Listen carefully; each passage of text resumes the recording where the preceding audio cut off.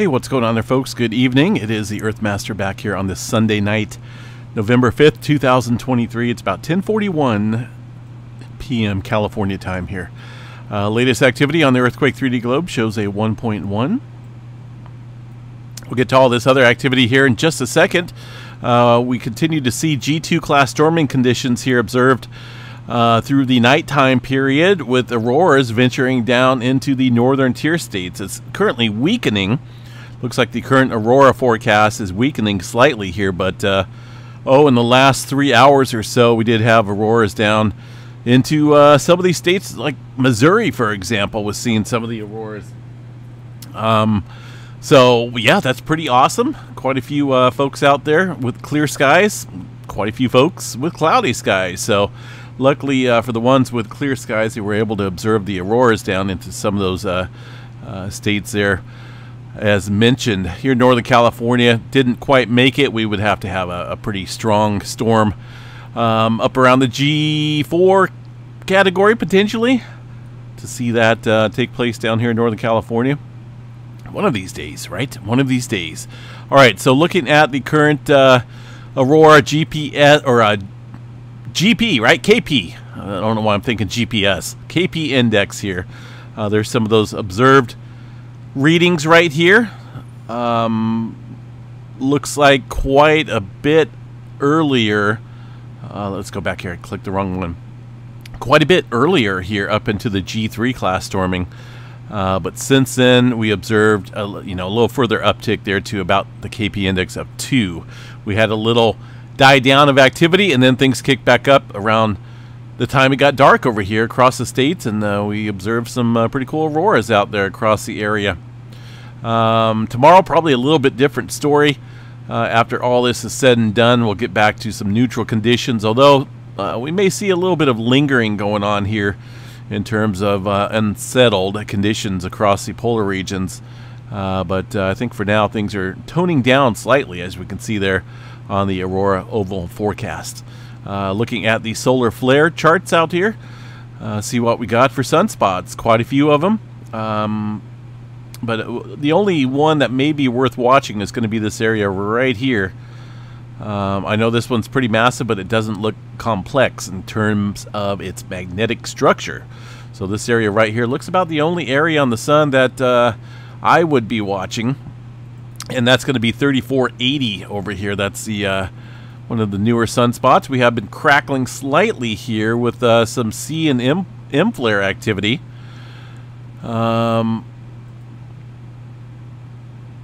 Let's see here. Not for sure exactly where most of this M flare activity is coming from, but we can check this out here real quick and see what we have on the video. Gonna watch these couple sunspots down here. A little bit of flaring right there. See that little sparking? A lot of that activity, the C and M flare activity, is coming from that sunspot that I mentioned to watch, 3480. All right, overall threat right now, 90% chance for a C flare. M flare 25, X flare remains at 5% chance. We'll continue to watch that. So yeah, if you have any cool pictures there of the auroras, let us know where you're at. Send some pictures to earthmastermail@gmail.com, and we'll use them on the update probably tomorrow.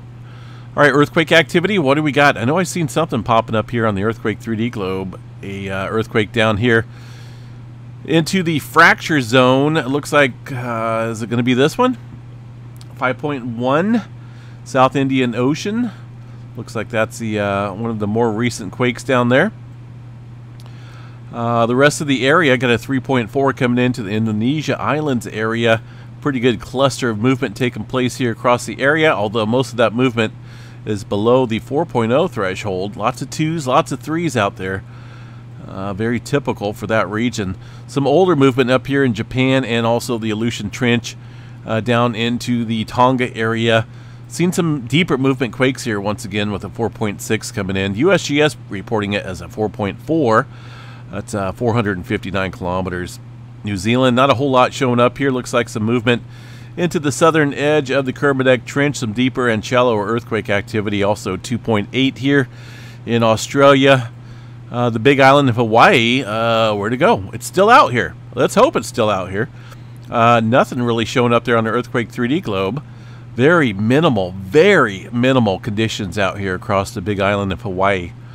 As far as earthquake activity goes, I want to check out the tilt meter here real quick, see what we got for Kilauea Volcano. Tilt gives us a good indicator of what's going on below as far as magma intrusion, or if we're just mellowing out in terms of that intrusion. Still somewhat elevated here. Notice that pattern of uptick here in the past 2 days. Same for the past 30 days, although not quite as intense as the past couple intrusion events, as you can see here on the graph, indicating the uplift, inflation. So it's just kind of watching it, seeing how everything plays out here. Mauna Loa, earthquake activity, not a whole lot going on. I believe these are wind events taking place up there across that volcano. Let's see what else we got here for California. Anything major going on? Northern California here, around the Lake Almanor area, seeing a 3.4.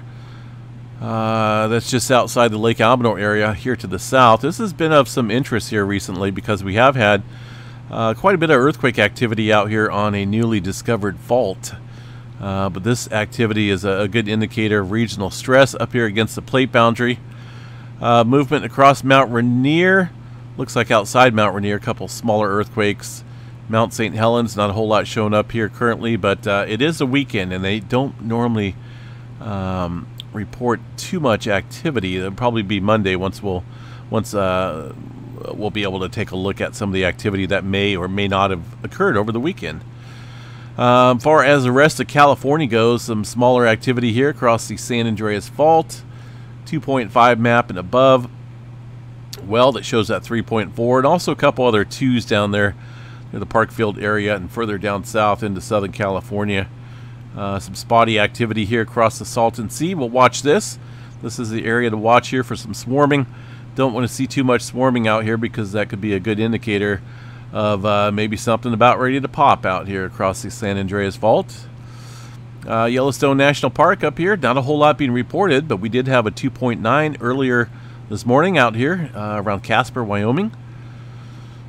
Let's double check the Yellowstone graphs here real quick. Zip 0, I'm not really seeing too much activity out here. And yeah, this is current information, not a whole lot showing up.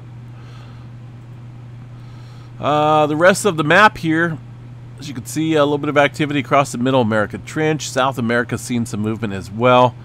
The Atlantic Ocean, not a whole lot of activity as far as any large-scale movement goes.